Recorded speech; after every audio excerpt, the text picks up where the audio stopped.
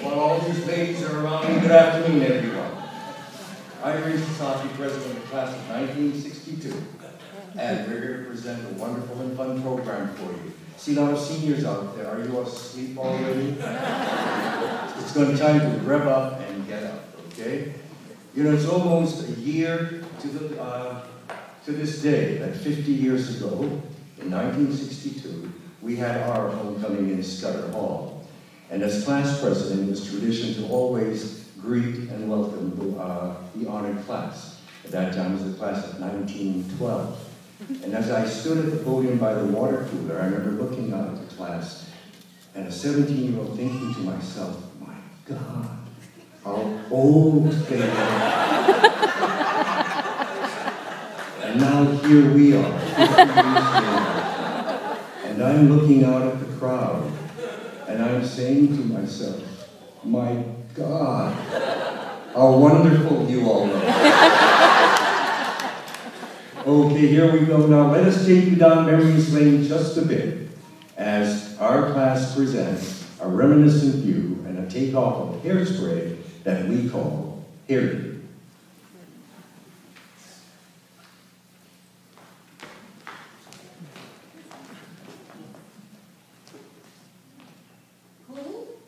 Who? Yes, who?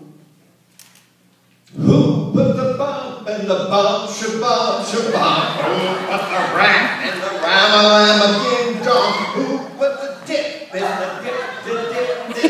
Who put the bop in the bop, shabop, shabop? Flashback to 1959. Our class ushers in the gala opening of Bakken Hall Auditorium. It's the year Hawaii is no longer a territory, but is now a state. It's the year the fastest passenger plane, the Boeing 707, zooms the world into the jet age. Does anyone here remember which airline it was that broke that record, that came to Honolulu in 4 hours rather than the 9 hours? Anyone? Who said Pan Am? Please stand up. What class are you from? Well, the answer is wrong. It's Qantas. And this is the year the Barbie doll makes her first glamorous debut. Hawaii and I, the first national TV series set in Hawaii, debuts. And William Quinn becomes Hawaii's first elected governor. And in the still of the night, holds the #1 slot in Hawaii on the charts for a record 59 weeks. It was the year new records were set in the Pacific. Our freshman class enters 106 strong, the largest in MPI's history.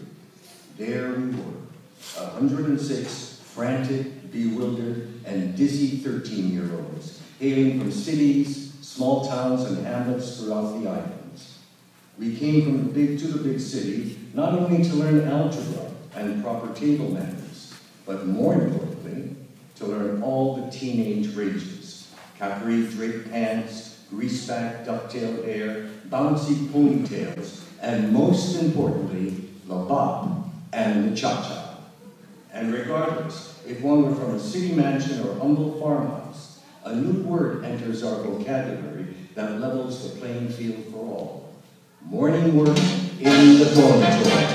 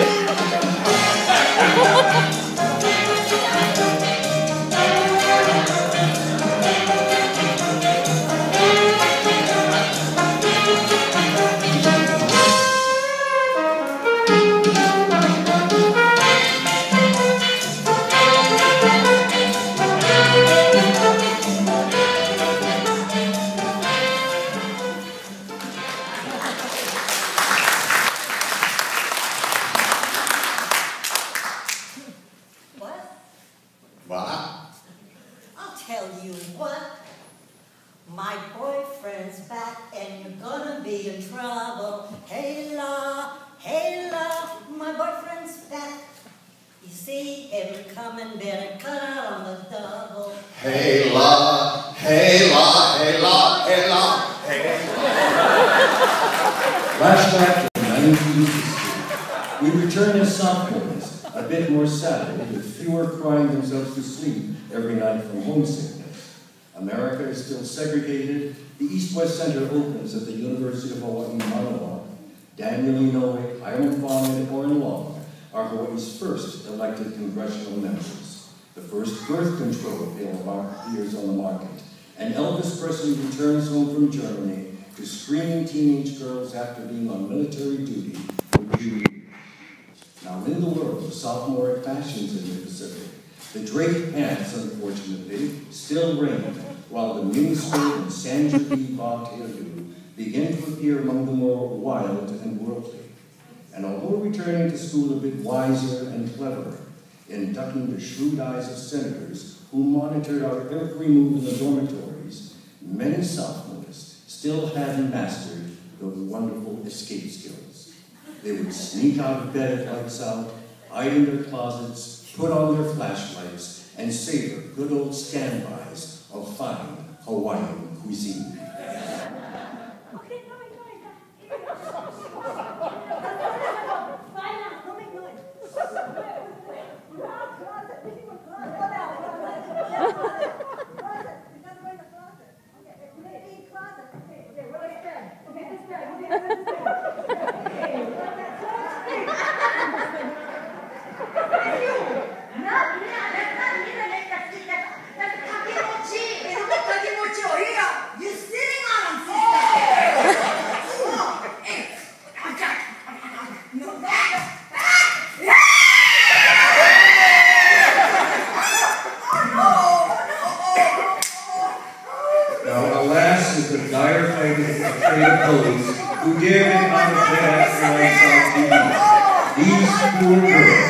Ended up getting dreaded charges. They had to march off the Senate floor and stand shaking in front of the stern-looking and unforgiving senators, who duly sentenced these rule breakers to room confinement.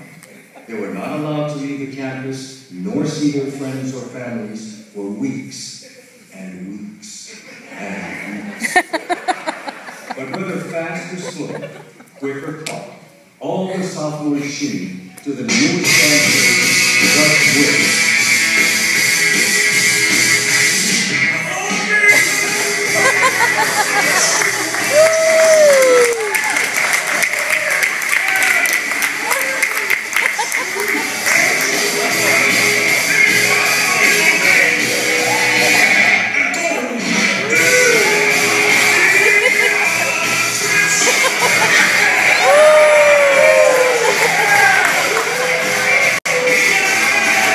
And you're 68 years old.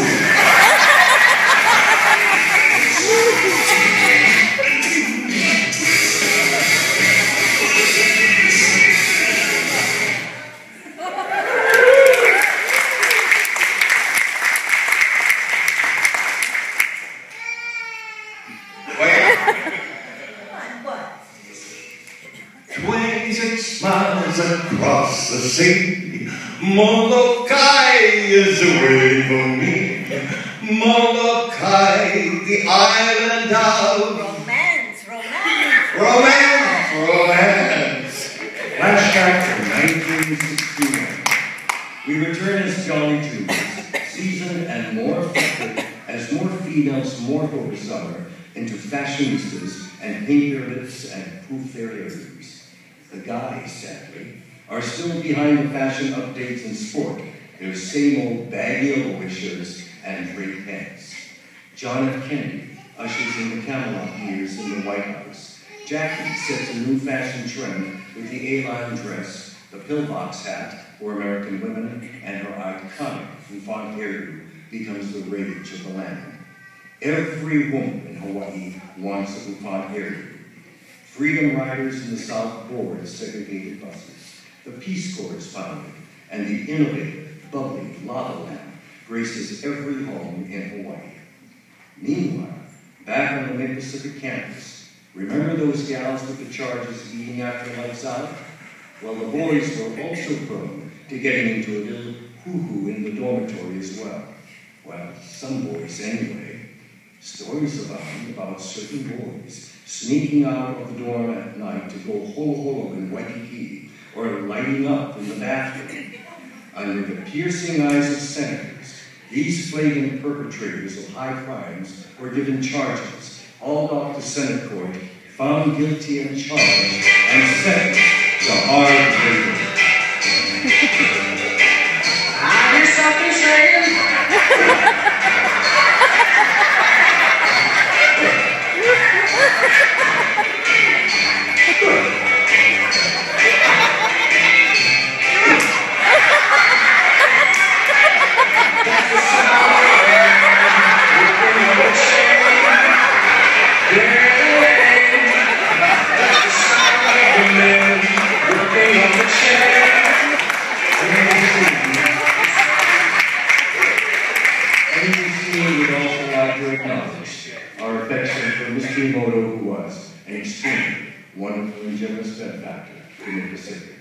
Now the year is still 1969.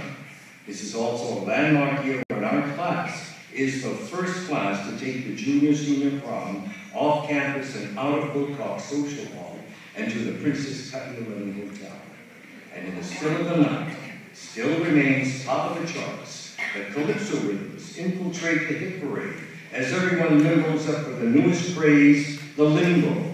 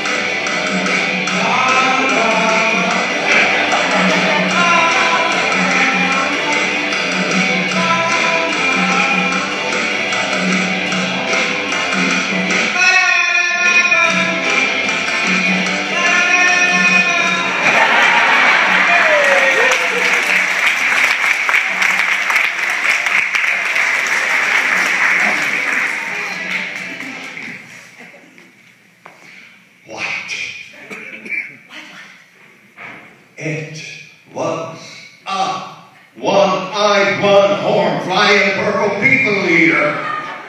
One-eyed, one-horn, flying purple people eater. One-eyed, one-horn, flying purple people eater. Sure looks strange to me.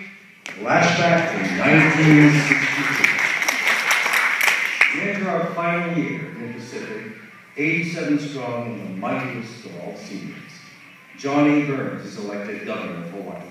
The first leg of the H1 is now completed, which begins nowhere and ends nowhere, by connecting Mo'ili'ili to Pensacola Street. And we usher in the swinging 60s with audio-track cassette tapes that have known Space War, the first computer video game, and hearsay about the introduction of zip codes. Our class is the first to have 4 early entry scholars at the UH Manoa. All girls, mind you, not a boy among these scholars. And the first class to make a splash in the school's newly built swimming pool and gymnasium. And as we contemplate going to college, we spruce up our fashions with shorter hair for the gals and ivy look of tapered pants and tapered tucked-in shirts for the guys. The Dick Van Dyke Show and Ben Casey began to air on the booth, and although we learned the graces of ballroom dancing from the waltz to the foxtrot and even square dancing, we remain true blue to the end.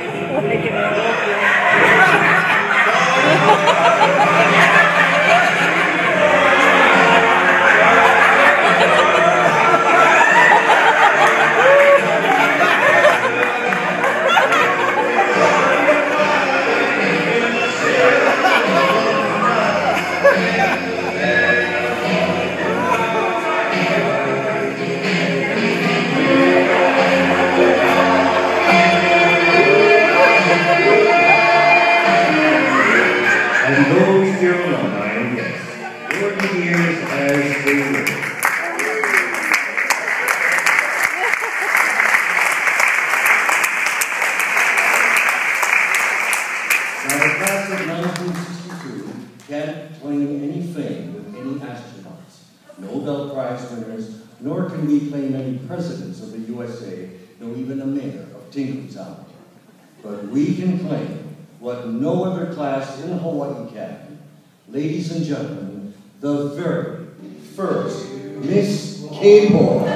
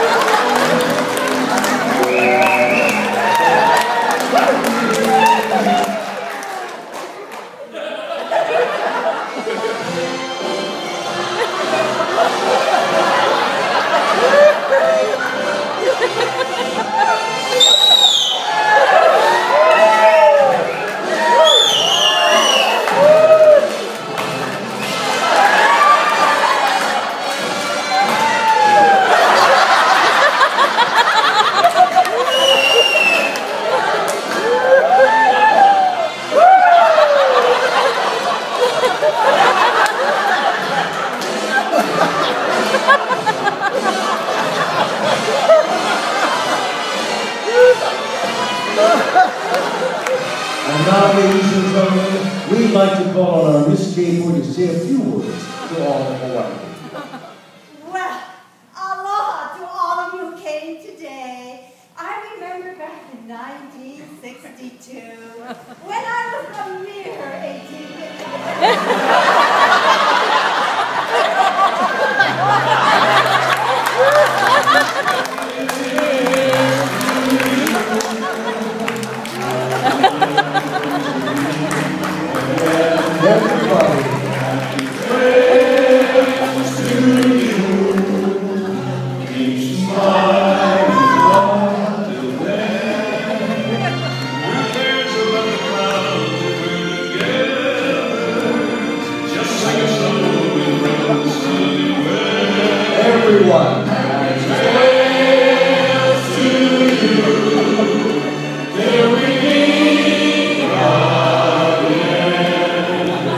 Ladies and gentlemen, now we'd like to introduce the class of 1962.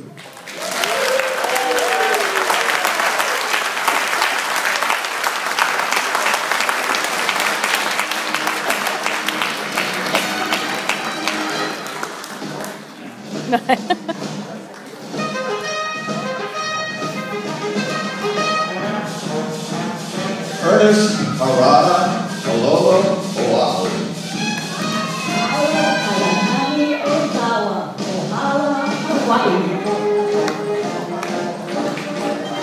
Jared Foley, Kalioi Oahu.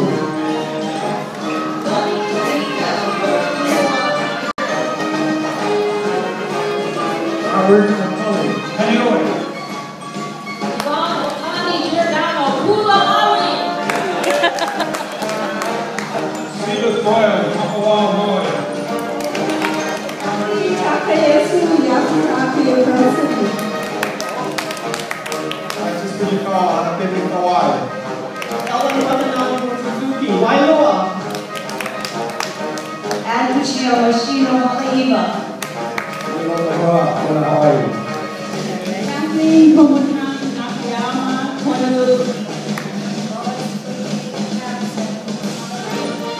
Judy Chandru Sakamaki Honolulu. Nathan Richie Kona.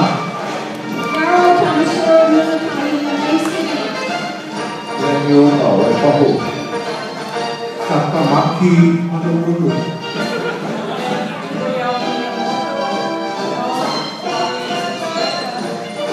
Wanda Yamagata Carlson, Mayu Hawaii.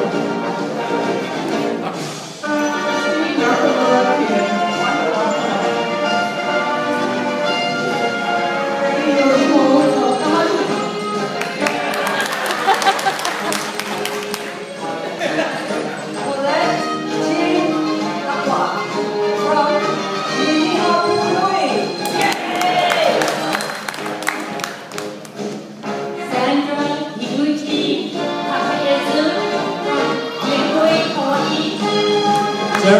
Takesoro, Papa, Hawaii.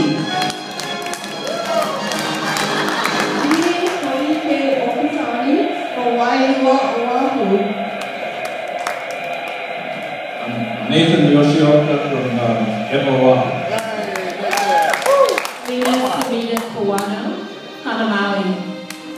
Wendell Fu Kailua Kona, Hawaii. Yamamoto Tsukamoto from Old Waipahu. And Ray Sasaki from Kaimaki.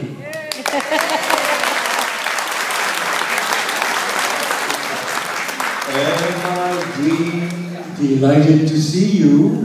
P-A-C, See you in 50 years.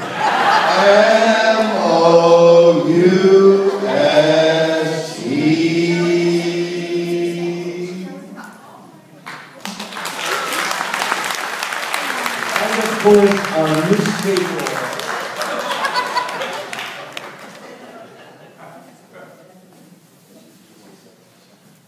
I know you've all been waiting for this moment.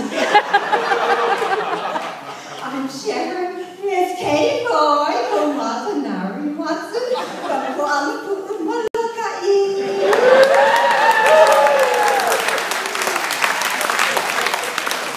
And now we'd like to call President Joe Rice on stage for, of course, the long-awaited class gift.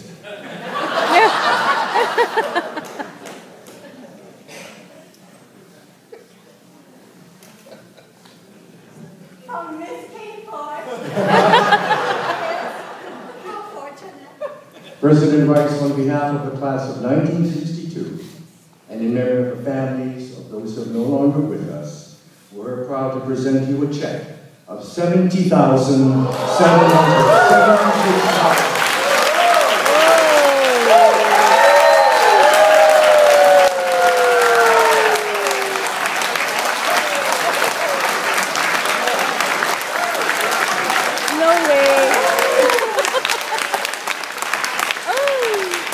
And if you'll stay on stage with us for the alma mater, we'll be very happy.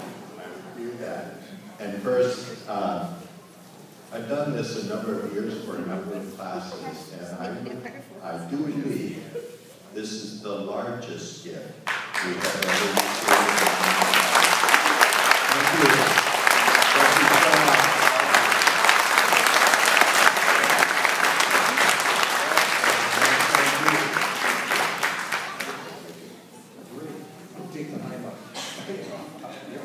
Please join us in the alma mater. And if you, well, are we supposed to stand because we're 70 years